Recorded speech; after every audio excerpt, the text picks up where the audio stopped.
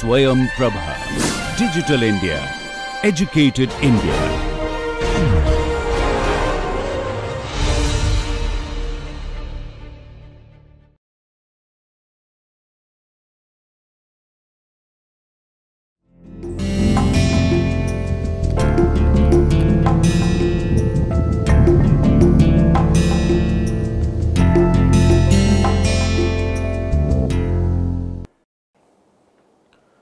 Welcome you all to another session on machine learning in our course on descriptive, prescriptive, predictive analytics for practitioners.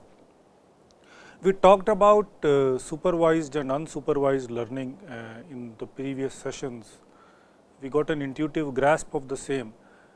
Today, let me first begin with discussing another very popular form of machine learning, which is called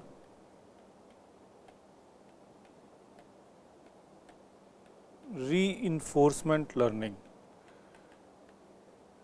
In modern times, currently if you go through the literature and go through the buzz around reinforcement learning, this is also people, they call it AI or artificial intelligence, though this was not exactly what was artificial intelligence always. Artificial intelligence is a much older field, but these days in many places when the people talk about artificial intelligence, they are actually talking about reinforcement learning. So, reinforcement learning is somewhere say between supervised and unsupervised learning, though it is a different breed altogether. So, what happens in reinforcement learning is that you have one final output. So, for example, in supervised learning you have different data points. You have data point 1, so which are, say, if you talk of regression, we have x1, x2, x3, x4, xn, and then we have a dependent variable y. So, similarly you have dpn x1n, x2n, so this may be x11, this is x21. So, you have these multiple data points, and for each data point you know what is the desired value. So, this may be y1, this may be yn. So, the goal in supervised learning is to train the data such that the difference between this y1 and the predicted y1 that you get from the model is minimal. In reinforcement learning, you do not have these. Instead, what you have is a final output of success or failure, 1 or 0. So, just to give an example, one of the examples may be just for say game of chess. So, in game of chess, each of these different axes could be different moves that you make, and after all the moves that you make as per the rules of the game, you get a final success or a final failure, 1 or 0. So, the goal of a reinforcement learning based algorithm is to optimize each of those moves, each of those unit axes that led you to the final outcome. So, this 1 or 0 success or failure, this is called reinforcement.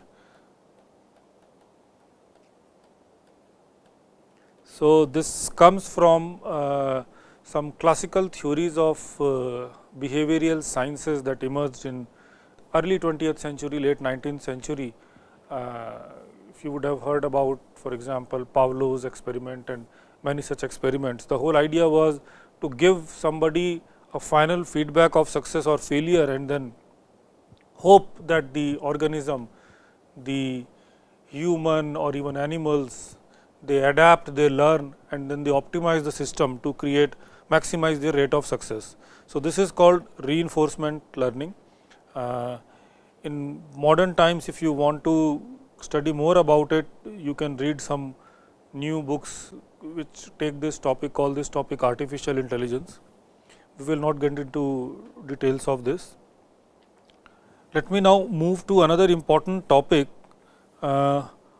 which I would say are very crucial even before you begin your machine learning or your model building exercise. So, one is, so these I would call them as two important but often ignored aspects of machine learning. So, the first is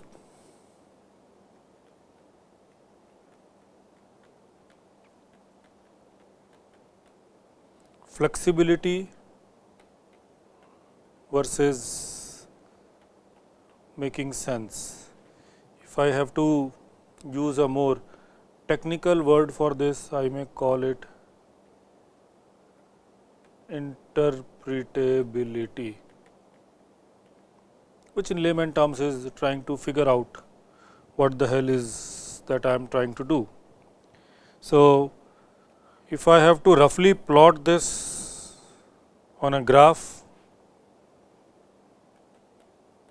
if I plot flexibility of the model versus difficult to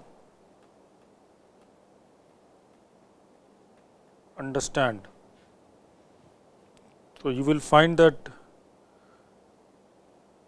apart from very rare cases, it is almost this curve, which means that as you make the model more flexible, by flexible I mean you have more parameters that adjust to give you the final results. There are more ways in which the parameters interact and adjust with each other. So, you bring more and more flexibility in the model, but what happens is that the model becomes very difficult to understand. So, a flexible model is not always, as we will see in the second ignored aspect of machine learning, but very often it fits very beautifully in the data on which you train the model, and it gives you great results. It looks very exciting, and because there is a huge amount of now computational power we have at our disposal, it is often we are almost kind of inclined towards, we are kind of I would say we have a natural attraction towards using more and more complex or so called flexible models. Now, an extreme example is what is in fashion these days, something called deep learning. So, deep learning is nothing but a fancy term for what used to be called neural networks some years ago. Neural networks were very complex structures, maybe just to represent, they were kind of these different nodes. Each node would run some mathematical formulae, and then it will pass the input to another set of nodes. So, there will be cross linkages you can define, and then in every node the first part will aggregate all this together, and then it will be another mathematical function, then it will pass on, and maybe here there are multiple nodes and finally one node, and this will be the output. So, you could play around with the mathematical formula, the mathematical function you used, you could play around with the way you sum up the values, you can normalize, you can standardize, you can do a lot of things, you could play around with the number of these nodes in neural network language called neurons. So, you can have multiple layers. So, this is just maybe a 3 layer, you could have say another layer here. So, there could be multiple layers, and deep learning is nothing but trying to create more deeper, more wider, more networked, more number of layers in neural network, and then trying to get as flexible, as complex an output as possible. The pitfall, yes, it definitely drastically increases your accuracy. you can train the model to give really good results, but there are two major pitfalls. Number one, it is computationally expensive.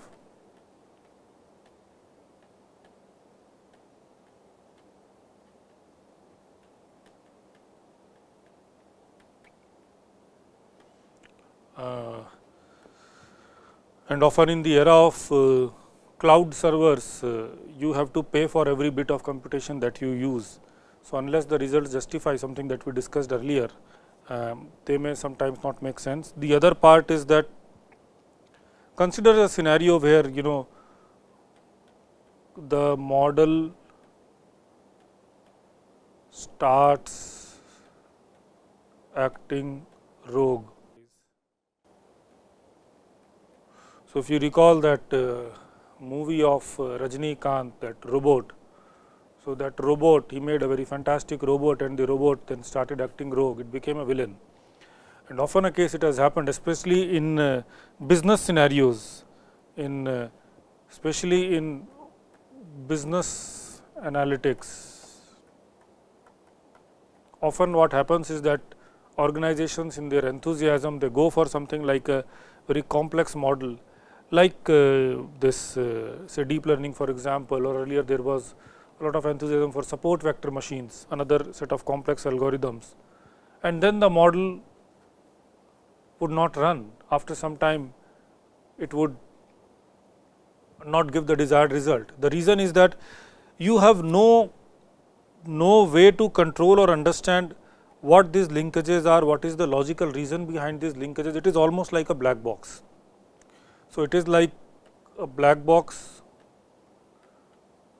input comes, output happens.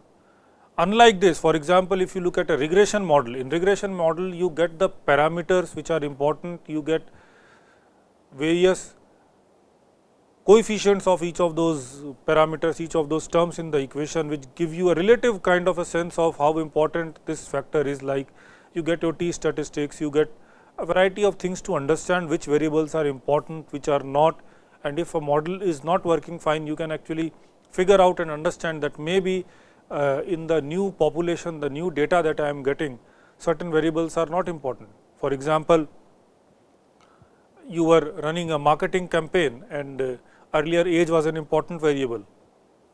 Now age is not coming important. So, maybe the choice of the people have changed. Typically products liked by young, the olds are slightly more conservative, and it takes time for old people to accept a new innovative product or a new fun product, cool product, what they say, the cool factor. So, cool factor actually decays over time, and then so age may be an important variable for a cool product that you brought in today. Tomorrow it may not be there. So, all you have to do in a regression equation is to simply remove that variable, maybe recalibrate the model, and you are done. And often at times certain variables will not be important. So, even if that variable is not bringing results, the rest of the variables will be able to hold the fort. In case of a deep learning method, because you do not even know what is happening, sometimes it may overtrain. So, there is this concept of overtraining, which will again come in a while in the next point. What happens is that you do not even know how it has trained itself, and sometimes you get really weird results. As a classic example, I think this was for some time done in US. The military is said to have used a very state of the art neural network to identify certain tanks.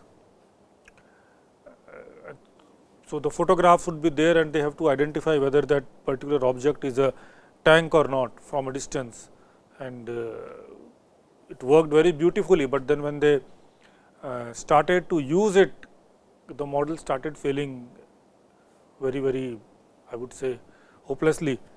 The reason was that what the model actually did was, coincidentally, all the photos, all the images that they gave to the model to train it were of tanks in daylight. So, the model, instead of training itself to identify the tank, it trained itself to identify daylight. So, whenever a model of a tank came which was in night, it would say it is not a tank.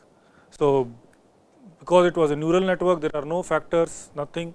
There is no way you could have figured it out unless you have done a very thorough testing. And often in business situations, what happens is that because the number of variables are so huge, because the number of spurious variables that can also crop in are so huge, that the chance of you missing something important or the model training itself on some of those really spurious things becomes really high. So, always keep in mind, and I think this is what we started in the beginning, and let me again re-emphasize that unless you have a real valid reason to go for a complex model or a more flexible model, a simpler model, a model that you can understand, a model that you can also think about, you can use your own intuition and business sense also around it, might be more useful. Yes, for things like image recognition, for things like videos, things like more non-human data, if I have to generalize and say, for those kind of things, definitely some of these advanced models, they would work fantastic. For speech recognition, it will work fantastic, these deep learning and advanced, the more flexible models. But when you come to things like doing market research, customer segmentation, things like cross-sell, upsell, even understanding the behavior or the performance of your employees. So, these kind of human data, management related data, there unless you have a real valid reason, a simpler model with more thorough data analysis done, data stewardship, data cleaning done, and all the rigorous steps of model building and model validation adopted, that would definitely, apart from very rare cases, would come useful.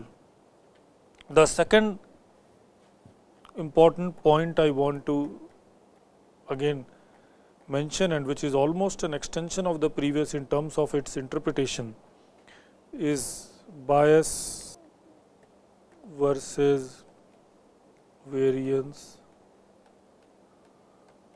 trade-off. So,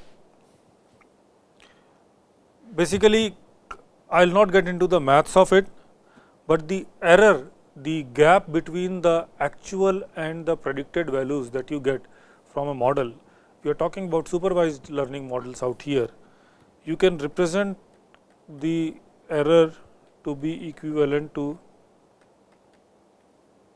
bias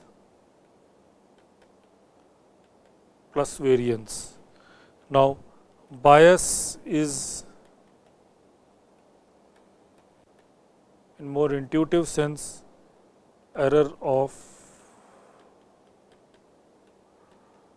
approximation, and variance is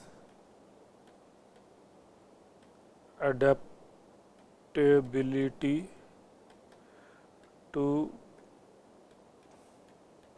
data set. So, what happens is, more the flexibility of the model, more the complex model, what happens is the error of approximation, which is in simpler terms y minus y cap. So, when you try to minimize y being the actual output and y cap being the predicted output, when you try to minimize this totally and you remove the bias completely, the variance, or in a way the unsystematic error, I would say, that actually increases. So, you have taken care of the error you fit. So, as a, let me give an extreme example. So, you have this y versus x, and there are, for example, different data points. So, typically you can always do a curve fitting and create a model which is almost like this. So, things like splines, simple, let us call it curve fitting. So, what you do is you create a model, you create an equation which passes through all these points. So, what happens is, in the whole process you may feel that, well, once this is there, now in this particular case my difference of actual and predicted values is actually 0. But the moment you bring a new data set, so there are new data points which come, which are further here, this model will fail to adapt to this new data set. While had you used a, say, a regression line, it would still work for these data sets. In this case, there would be this error, there would still be this bias, but the model will still work. So, what is happening is that more you adapt the model to a particular data set, it loses its ability to predict the things with equal robustness in future. So, with a new data set, this is something which is called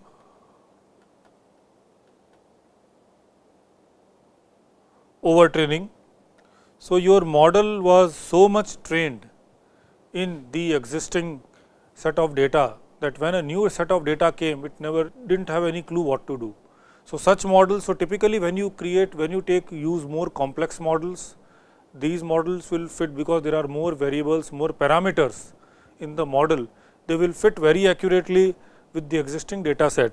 But then when you run the model on a new data set, the predictions often come out to be very poor.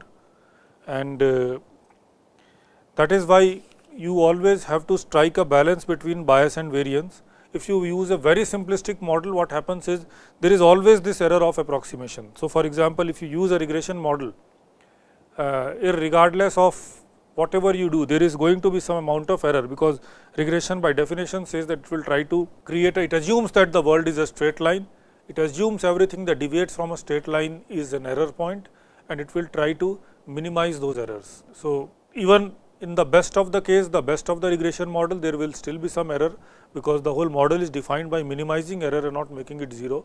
The least square distance, least square error, the way we call it. In case of more complex models, a very high degree polynomial model, it may fit very accurately, but then the moment a new data set comes, the model fails. You need to strike a balance. From a practitioner standpoint, if I have to give you certain useful tips when you go on your machine learning journey, the number one would be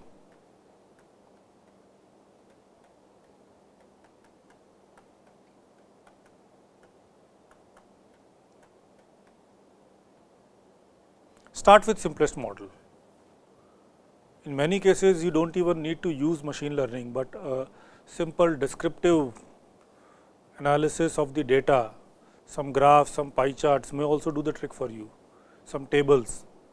So, start with the simplest, often try regression, and then incrementally improve the complexity of the model. And for every time when you increase the complexity of the model, try to understand whether the cost of this complexity is justified by better accuracy or better stability. And when you build the models, again, be humble.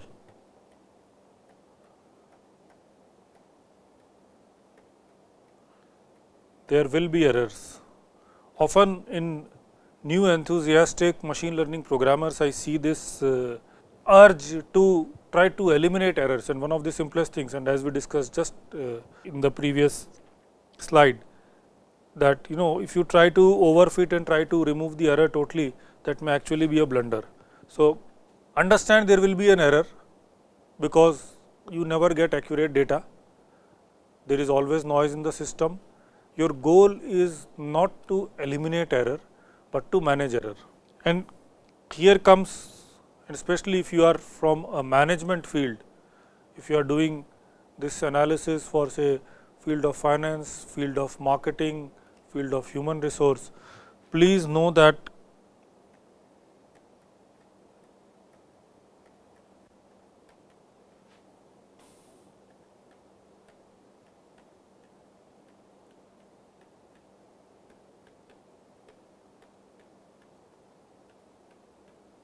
accuracy is not that important. Yes, it is important. Most of the literature in machine learning, most of the literature in data analytics in general is all about trying to improve the accuracy, but there is always that hidden message, and that is why we have so many complex techniques.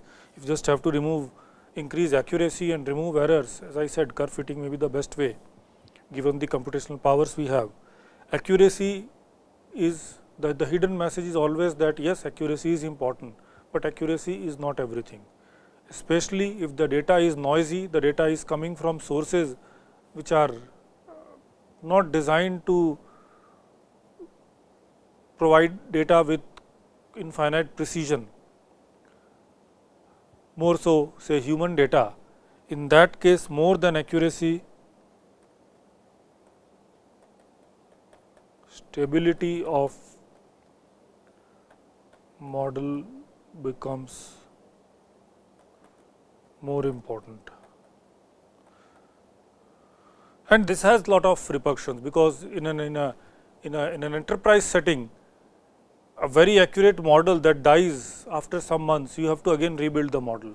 So, it is always better to have a model which is more stable, which can run with you for a longer period, than work with a model which is very accurate and will die. So, you have a choice whether you want to keep building a new model. There is a price to building a model, there is a price to maintaining a model, there is a whole number of steps that you need to do before you bring a model to production. So, whether you want accuracy or you are willing to compromise that accuracy for stability. So, you have to find. So, often you will see that 80-20 Pareto rule, that is more so valid in case of machine learning models. You will find that, well, the incremental benefit that you get in many cases beyond say a regression or a logistic regression model, a simple linear model is just maybe 5-10 percentages of accuracy improvements. But do you want that accuracy for a model that will die closely? Is the price, the value that you generate so high? Maybe, maybe not. So, yes, often what is done many a times for different kinds of segments of people build different models. So, if you have, for example, you are making a model for your customer management. So, for the HNI segment, where you know that the price of spending every dollar that you spend on treating these customers as VIPs and nurturing them is well paid off, you may go for more accurate, more robust models, because it is also a data set that you can manage. You have individuals who are also personalizing the relations, but if you are going for a model for the normal population. So, for example, if you are in the business of credit card, so if you have a credit card whose annual rate is say 1 lakh rupees or something, it is only the celebrities who are going to take that card. So, for those cards, the kind of models that you build, they can be more accurate models. For rest of the population, you may well do with more general models which will be stable, run over time. And again, the irony comes here also that if these are such high net worth individuals on whom you are giving your individual attention, then you actually do not need that amount of model. You need more of more of ways to convert the human judgment of people in relation with them into something more sensible than using all maths to target these people, because in any case these relationships have to be very, very customized. So, if you ask me, in a business setting, there are not many situations where you would prefer to go for really complex models. You may do it for a hobby, you can do it as a secondary model to maybe test certain things out, but in most cases simpler would be best. And that brings me to the fourth point, which is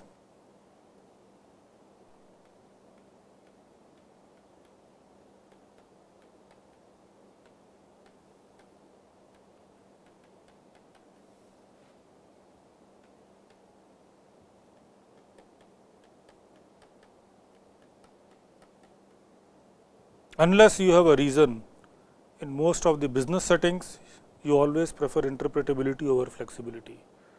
You need to have models which you can intuitively understand, which you can make sense about. Many of the top-notch analytics firms whose entire business thrives on analytical modeling and who have the server capacity to run the most complex models, they still work on simple models like regression in most of the cases. The simple reason is that that helps their senior management to also understand what the model is doing, tweak the models when situations suddenly change, the economy suddenly changes. It also helps them play around, experiment with new kinds of products and stuff, and make sure that the model is their slave and they are not being slaves to the model. However,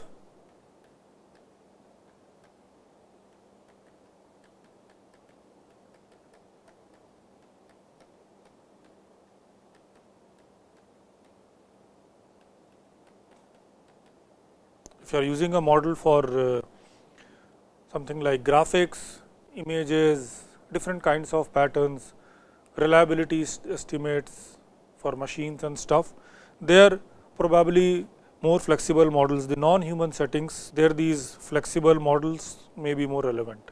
So let me just for example give some examples, like if you are modeling customer default, I would say simple is better.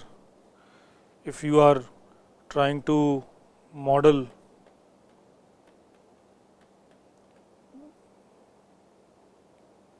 market, I mean stock, currency,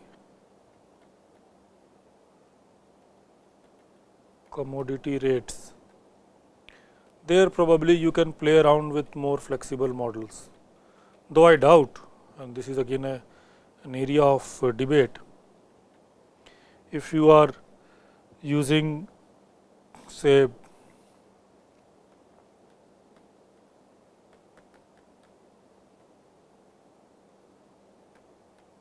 surveillance based models,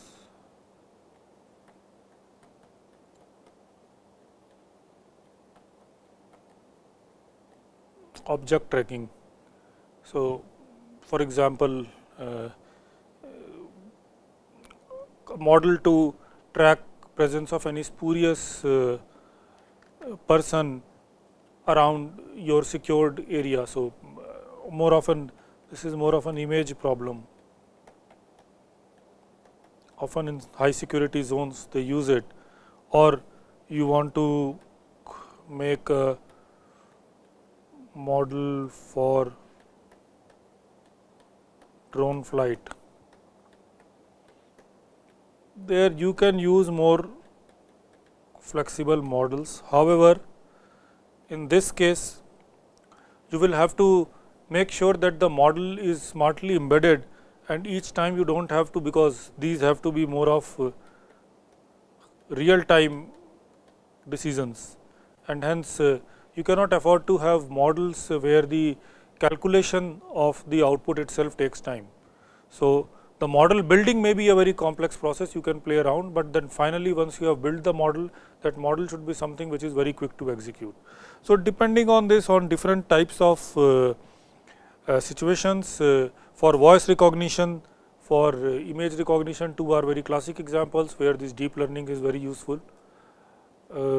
Maybe for behavior of the patterns, understanding patterns of success failure in casinos, that is where deep learning may be very useful. But something more down to earth, something more humane, human resource performance evaluation, stuff like that, definitely go for a simple model. So, we covered the broad essence of machine learning today. In the next session, we will go through the entire gamut of machine learning algorithm. We will also talk about certain important things that you need to take care of to make sure your models are not only built well, but they are also validated so as that you can sleep with peace that the model will run with stability on any new data set. So, thank you very much.